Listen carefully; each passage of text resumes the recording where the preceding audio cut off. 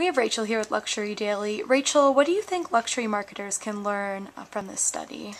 So there have been a lot of studies, some are monthly, some are annual, some are just kind of, taking up specific time periods, and I feel like there's a lot of mixed messaging out there.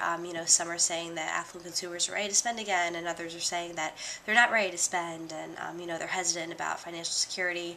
And I feel like even though despite the state of the economy, affluent consumers are still just kind of nervous in general.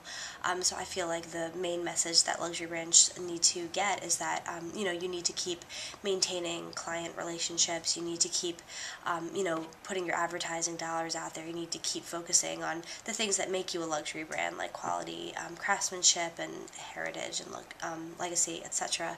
And I feel like those are the most important things because the economy will go up and down, and it will go up and down for a long time. And I feel like as long as consumers and brands have a specific and special relationship, then consumers will continue to buy that brand despite their despite their economics. Great, thank you.